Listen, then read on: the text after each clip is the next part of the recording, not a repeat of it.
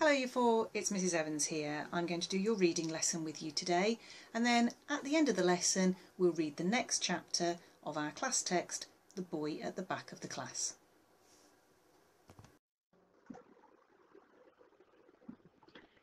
This is our last session on this section of chapter 3, and our focus of this lesson is to answer retrieval questions and to record our answers. So it's the record information bit of the learning objective that we're really going to focus on today. We're going to do a my turn bit of the lesson now. I'm going to read this section of text and then I'm going to model answering a retrieve style question. But Mrs. Khan is different. She doesn't seem to like Brendan the bully as much as the other teachers. She's always watching him, and ever since we were put in her class, he's been careful not to do anything around her. I'm still going to keep an eye on him though. So our question is, why is Mrs. Khan different to the other teachers? Well, I'm going to use my scanning skills that we developed in yesterday's lesson to look for the words Mrs. Khan. And when I found those words, I'm going to read around that bit of the story to see if it tells me something about Mrs. Khan. So why is Mrs. Khan different? Well, if I scan my text straight away, I can see Mrs. Khan is written here. So I found that, but I need to find out why she's different. But Mrs. Khan is different. She doesn't seem to like Brendan the bully as much as the other teachers. That tells me that that's what makes her different. So here I've highlighted the section of text that tells us why she's different. And to record my answer, if I'm going to write my answer down, I might write something like this. Mrs. Khan is different because she doesn't seem to like Brendan the bully as much as the other teachers. She's always watching him, so that's something else that she does that perhaps the other teachers don't do. But the exact part of the text that really tells us why she's different is this bit, the highlighted bit. She doesn't seem to like the bully as much as the other teachers. And as it's a retrieve style question, I need to make sure that I'm taking my answer directly from the text. We're going to do an our turn now, and we'll try one together. So I'll do a bit and you'll do a bit. So we're going to focus on the next question, and it'll be focused on a slightly longer piece of text. So this is written across 2 pages on your screen. So it's from the section of text starting soon after the new boy joined our class, and it finishes right at the end of the text, down to so that he wouldn't be kidnapped. And our question for this bit of the text is, find 3 rumours that were being spread about the new boy. Here we can see that the word 3 is written in bold. And to get this answer right, we need to find 3 different answers, 3 different rumours. We're going to scan to find the word rumour. So I'm going to use my scanning skills again. So I'm going to go back to the beginning part of the text. And when I found the word rumour, I'm hoping that that will start to point me in the right direction of the answers. Okay, well, I found the word rumour or rumours here. Now, remember, rumour means something that may or may not be true. So we're trying to find something in the text that is possibly true or not true. But remember, it needs to be a rumour about the new boy. So we're also looking for something that the children are saying about the new boy that may or may not be true. So I'm also going to scan for the words new and boy, and that will hopefully help me to start to find my answers. So based on the fact that I found that key word, rumour, I'm now going to carry on and look for something that the children are saying about the new boy. So remember, I'm looking for those words new and boy as well together to see if I can find my first rumour. I'm going to scan around and see if I can find new and boy. Oh, there. Okay, so maybe I wonder if some of my answers might start to lie here. Most people believed Jenny and said that the new boy must be dangerous, and that's why he was never allowed out. So this tells us that Jenny has been saying that the new boy was dangerous. And this is a rumour. It's something that may or may not be true. We don't know if it's true or not. So I feel I found the first rumour now. But remember, we've got to find 3. So we need to find 2 more. What I'd like you to do now, Year 4, is to pause the video and see if you can find another rumour on this page. And when you think you've found your next rumour, write it down in your book. Then when you're ready, move on to the next slide, the next page of text, and pause and see if you can find 1 more rumour on that page until we have, between us, found 3 altogether. And then when you're ready, unpause the video and we'll look at the answers together. How did you get on with that, Year 4? Well, let's have a look together. So we know that the first rumour was that the new boy must be dangerous. And then we've read on and we've actually found that other people started saying he had a super contagious disease. So we know that here we've got the word he, that pronoun that tells us that they were talking about the new boy. And the fact that he got a super contagious disease, again, is a rumour. We don't know if that's true or not. So this part is telling us that that is the next rumour. That's the next thing that was being spread about him and talked about him in the playground. The rest of this text just talks about Clarissa. So we're going to move on to the next page now. And if we look at this page, we can see that, again, we've got the word rumour here. And the narrator is telling us, so the rumour I thought sounded the most true was the one that said he was from a super rich family. You may have written he was from a super rich family and that his parents had sent him to our school undercover so that he wouldn't be kidnapped, and that's fine. So I've written here now 3 rumours to answer the question. So the first rumour, he must be dangerous. The second rumour, he had a super contagious disease. And the third rumour was based on the fact that he came from a super rich family, or the rest of that text is absolutely fine as well, but based on the fact that the rumour is about the fact that he's from a super rich family. So it's a your turn part of the lesson now. So this is where you're going to work independently. So I'd like you to read the question and then I'd like you to read the text. And you're going to have a go at answering this question and then writing the answer in your books or on paper, whatever you're working with.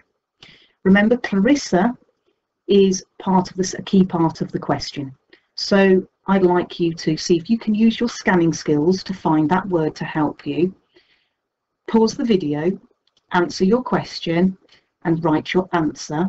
And then when you're ready, unpause the video and we'll check together. Okay, Year 4, how did you get on with that? Well, the question was, why did Clarissa sit as far away from the new boy as she could? So we've got a few keywords there to scan, haven't we? We've got Clarissa. And then why did she sit far away from the new boy? Well, when I read the text, I found this bit. And it says, the disease rumour scared Clarissa so much that she tried to sit as far away from him as she could. So in your answer, you may have written something like this. Clarissa sat as far away from the new boy as she could because the disease rumour scared her. And she was frightened of catching him. So she didn't want to sit by him because she was scared that he'd got a disease. And it was the disease rumour that scared her. Right, Year 4, we're going to finish today's lesson by thinking about what we know about this section of chapter 3. And you're still going to use your retrieval skills to find the answers. So you're going to pause the video when you're ready to complete this. And we're going to focus on some true and false statements. So let's have a look at them. We're going to answer the true and false statements below. So the first one that we can see here states, Mrs. Khan was always watching Brendan the bully. Is that true or is that false? Number 2. Rumours about the new boy were spread around the classroom. True or false? And number 3, Jenny said the new boy was dangerous. True or false? So, Chili Wands, with some support, I'd like you to look back at the text and say whether each statement is indeed true or false. Chili 2, I want you to independently reread the text to work out if each statement is true or false by looking for evidence in the text. And Chile 3, if you can push yourself to Chile 3, I'd like you to justify your answer by giving a reason and basing your answer from evidence in the text. And you can write your answers using these sentence starters. This statement is true because, and then give some evidence from the text. This statement is false because. So I'd like you to pause the video to complete your task. Write your answers in your book or on paper, and when you're ready, we'll look at the answers together. How did you get on with that? Let's have a look together. Well, we can see that statement number 1, Mrs. Khan was always watching Brendan the bully, is true. And we know that because it tells us in the text, it says she's always watching him. So this statement is true because the text tells us, the story says, she's always watching him. And that bit is referring to Mrs. Khan. The next statement is false. Rumours about the new boy were spread around the classroom. Well, that's not right because the text actually states that the lots of rumours about him began to be passed around the playground, like an invisible game of pass the parcel. So rumours were actually spread around the playground rather than the classroom. That is what the text tells us. And for the last one, statement 3, Jenny said the new boy was dangerous. And that's true, because in the text it says most people believed Jenny and said the new boy must be dangerous. And we found that earlier, didn't we, where we found that Jenny had started that rumour and most people believed her. Right, well, that's the end of today's lesson. Well done, Year 4. Well done for working so hard. And we'll be moving on to a new part of our class text tomorrow. Now, Year 4, we're going to read the next chapter in our class text, The Boy at the Back of the Class. And this is chapter 5, The Refugee Kid. When I got home that night, I stayed up for as long as I could and waited for my mum to come back from work. It's always 9:30 by the time she gets in on Mondays, because Mondays are late nights at the library. I'm supposed to be in bed by then, or she gets cross, but I didn't mind being told off, not if it meant I could find out what had made the new boy a refugee kid and why Mrs. Grimsby thought they caused trouble and took people's jobs all the time. On the bus home, Michael said refugee kids came from big tents in the desert, but then Josie said that no one was allowed to live in tents in England except for when they were going on a camping trip, because it was against the law. And Tom said he'd heard of refugees on the television, but couldn't remember why they were running away, and that England didn't have any deserts with lots of tents in it anyway. It was all very confusing. But I knew my mum would know because she works in a library, and libraries have books about everything. My mum is amazing and the most cleverest person I know, even cleverer than Mrs. Khan. She works 2 jobs. She's a librarian during the week, and on Saturdays she's a carer. She looks after people who can't eat or walk or remember things properly anymore, or who are too sick to live on their own. Because Mum has to work all the time, I don't get to see her lots, except on Sundays. Sundays are our special adventure days, and we used to have them all the time with my dad. Whenever he had a day off, he would wake up early, pack us a lunch, and we'd set off in the car for an adventure, usually to the seaside, or a safari park, or, if the weather was cold, for bowling or a movie. We can't really afford to do any of those things now because when I was 6 years old, my dad died, and sometimes I worry that I'm forgetting him, even though I miss him every day. But when I think hard and dive right down into the deepest part of my brain, he's still there. He was the funniest dad anyone could ever have. He used to be a carpenter and loved to build things out of whatever he could find. And this is what my dad looks like in my memory. He always talked a lot more than my mum and loved to make up stories, but more than anything, he loved listening to music. He had a huge music collection, and he was always fixing the old-fashioned record player that my grandfather had bought him for his 13th birthday. He taught me how to play the big black discs on it and how to polish the large golden sound horn properly. My mum was going to sell it last year to help to pay the bills, because apparently the older something is, the more money it's worth. Only for things, that is, not people. But luckily my Uncle Lenny made her give it to me instead. Uncle Lenny's my mum's brother and is the best uncle in the world, even though he's married to my Aunt Christina, who I don't really like. And he has a son called Jacob who likes breaking things. He tries to visit us at least once a week, usually on his own. He's always asking me if there's anything I need. I love that about him, and I'll always love him for helping me keep Dad's record player. It's in my room now, but I never play music on it unless Mum is out of the house. She doesn't like me using it very much. I think it reminds her of when my dad used to dance around with her after he'd made a chair or a table that he was proud of, and it makes her too sad. I had been playing one of my dad's favourite old records to stop myself from falling asleep when I suddenly heard my mum's key in the door. You can always tell when it's her key in the door and not my Uncle Lenny's because it jangles the loudest. I quickly turned the song off and ran to the living room. "Well, hello there, Munchkin," said Mum. I could tell she was surprised to see me because her eyebrows had jumped up and disappeared into her hair. "What are you doing up so late?" "I can't sleep," I said. "Ah," she said, giving me a hug. She looked at me with a frown and touched my forehead. She always touches my forehead when she's worried about me. "You're not feeling ill, are you?" I shook my head. "Have you had your supper?" I nodded. I usually have a tin of soup and a bread roll for supper on the nights Mum can't make it home in time for dinner. Mrs. Abby from next door comes and helps me make it when she knows I'm going to be on my own. She's old and has trouble walking, but sometimes she makes me fish fingers if she's feeling well.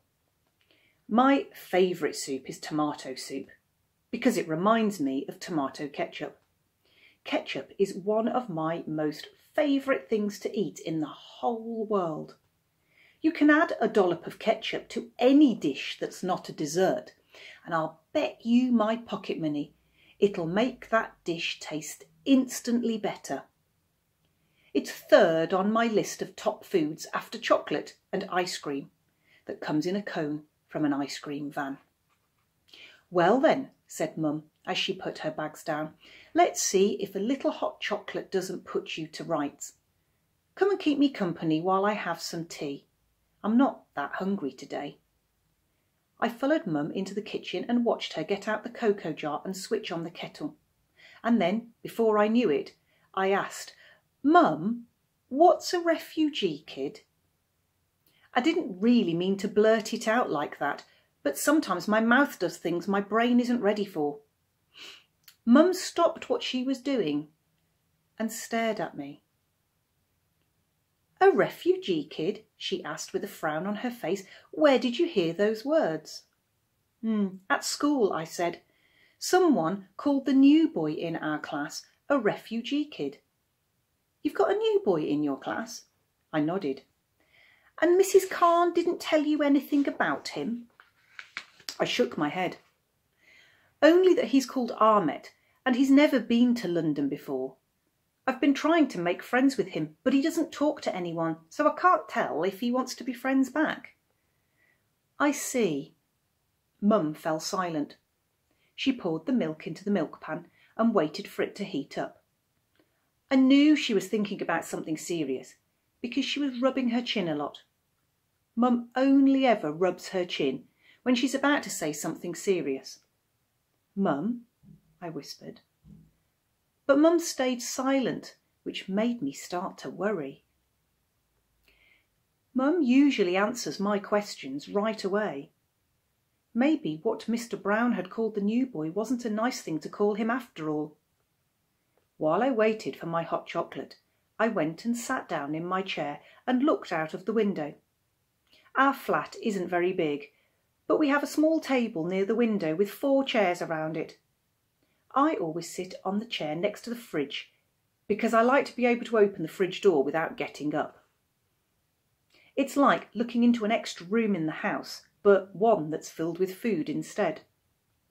Whenever I go to my Uncle Lenny's house, I always look in his fridge, because his one is so big it almost touches the kitchen ceiling.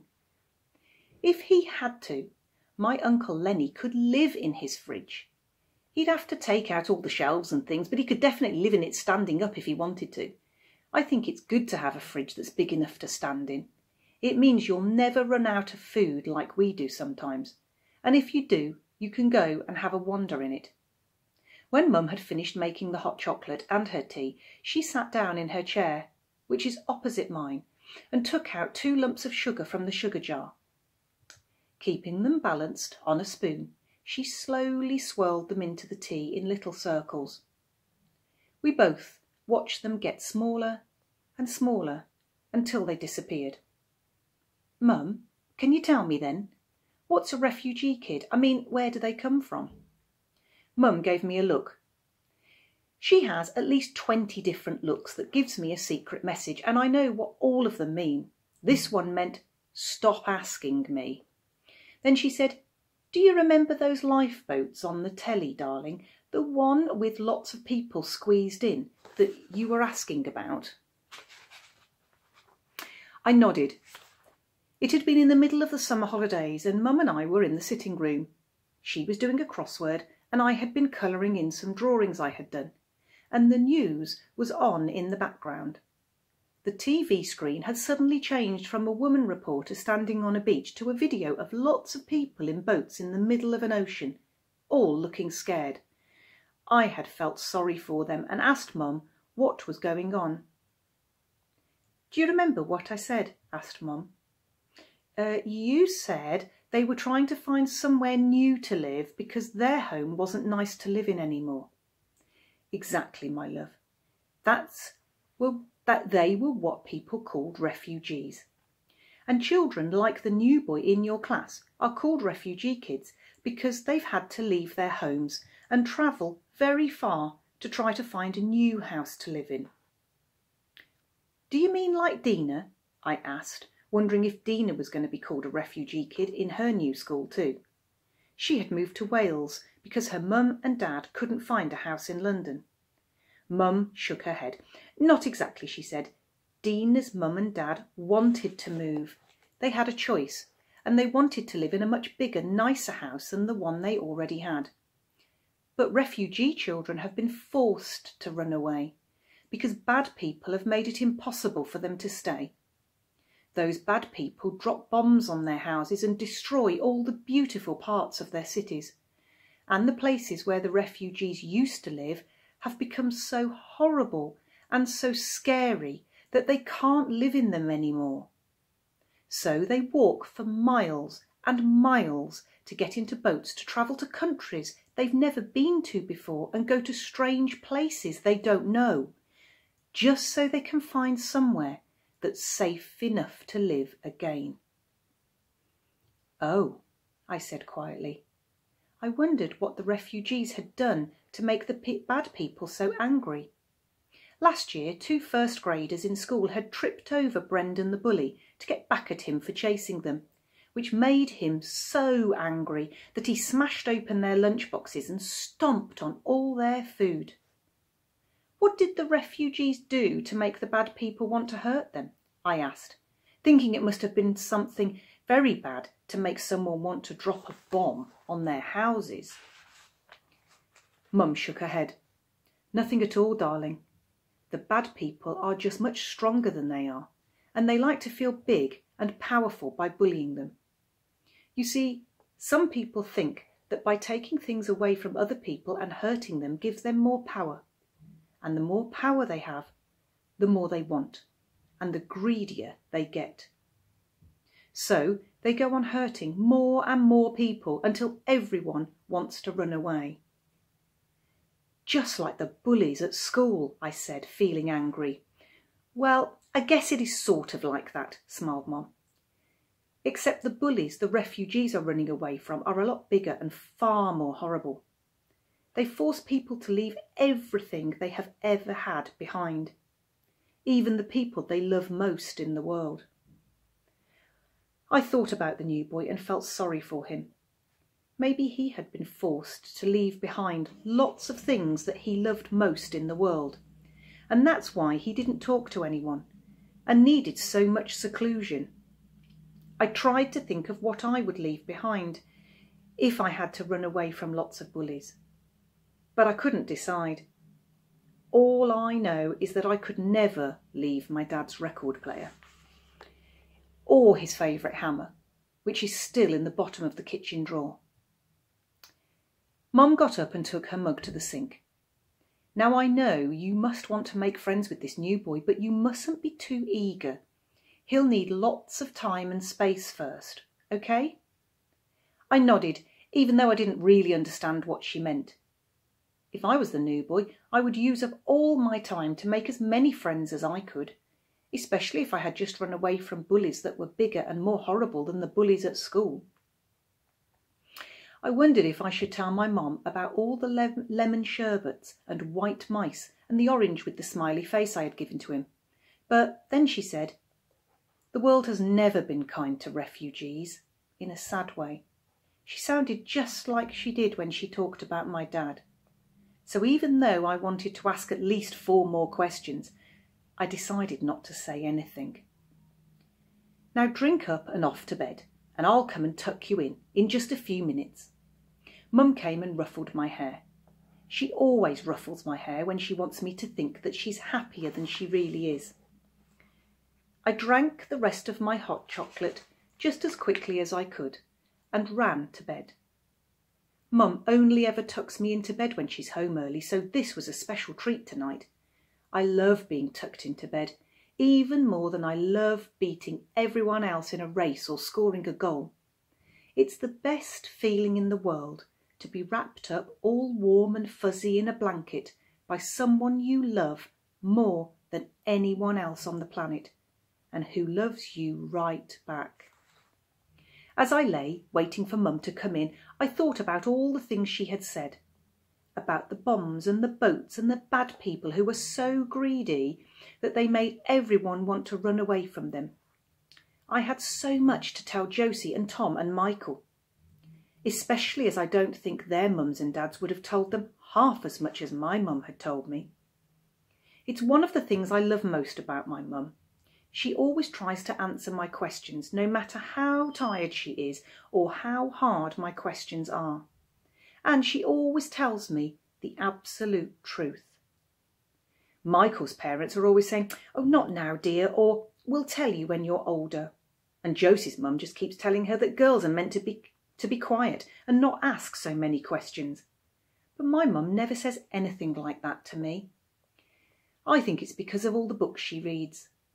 Mum says that the best books leave you with more questions than answers, and that's the fun part. You have to try and find the answers for yourself somewhere else. And Dad used to say that the more questions you ask, the more clever you'll be, because that's the only way you'll ever know more than you already do. I think that this is the first time in my life I've ever wanted to be extra clever about anything, because by the time Mum had come to tuck me in for the night, I had a long list of questions in my head that I wanted to ask the new boy. 11 exactly, and this is what they looked like. My 11 questions. Number 1. Where did you have to run away from? 2. What language do you speak? 3. Who's the woman in the red scarf? 4. Do you have any brothers or sisters? 5. What did the bullies do to make you run away? 6. Did you have to get on a boat like the people in the news? 7. What sports do you like best? 8. What's your favourite fruit? 9. How far did you have to walk to get away from the bullies? 10. Do you like it here or do you miss your old house more? And 11. Do you have a best friend? My 11 questions would help me know everything I needed to know about the new boy so that I could be his friend. And I was going to find out the answer to every single one of them.